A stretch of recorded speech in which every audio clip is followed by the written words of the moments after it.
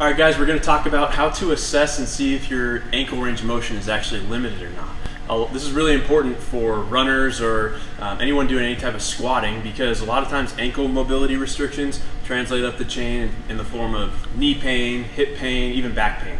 So we want to really screen that out, and this is something that you can do easily at home. Okay, so come on over here. Just going to grab a tape measure. Doesn't matter what kind, but we're going to take a knee next to the wall. So this is a knee to wall test. You can come a little bit closer. So what we're looking to do here is measure the distance from the base of the wall to the end of my big toe, and I'm looking for where I can go, how far back I can get while keeping my knee touching and my heel touching. Okay, what I don't want to see is coming inside of the big toe. Okay, so I can kind of fake it. You can see how much my foot collapses when I do that. I get a little bit of extra range there.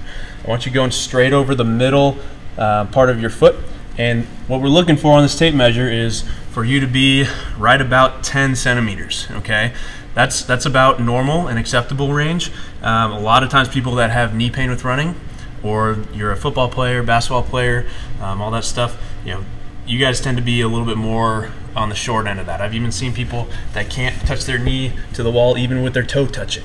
Okay, that's super low hanging fruit for you guys to start addressing some of that knee pain or ankle pain.